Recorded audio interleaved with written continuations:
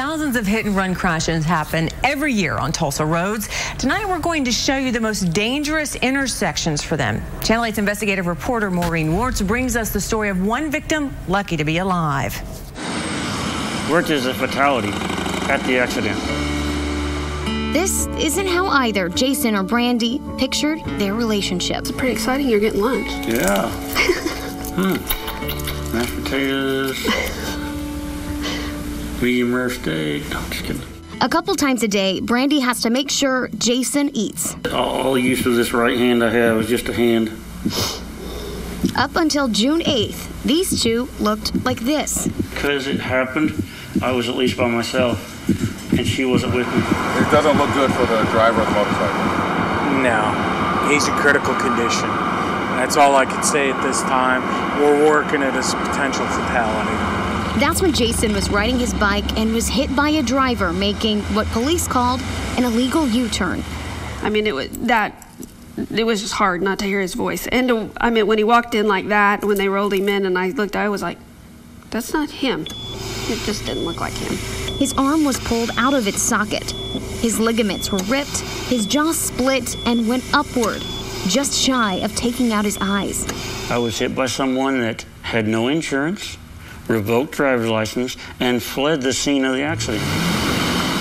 Last year, there were more than 3,000 hit-and-runs in Tulsa. It's a big problem in the state of Oklahoma. And Oklahoma Insurance Commissioner John Doak says there is a direct link to the fact that 1 in 4 Oklahoma drivers are uninsured.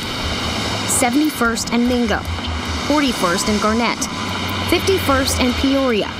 These 3 intersections are ground zero for hit-and-runs in Tulsa. Folks believe that they can drive without insurance and they can get away with it for a very, very long time. They believe that they're saving money by not paying insurance but driving on the road. But Doak says insured drivers are picking up the bill, whether it's on a monthly premium or a hit-and-run. The accident report states it was 0% my fault. Jason was given a small chance of surviving. He was in a medically induced coma for a week. At one point, the nurses asked her if she wanted to lay beside me. And to see that picture, her hold me. It's amazing. Since leaving the hospital, Jason says he now faces a $200,000 medical bill. And that doesn't include the cost of any surgeries he had or will need. Or worse, it could have killed me. And people that love me had to put me in the ground. So, sorry. I'm trying to stay focused on the positive things, which helps me every day.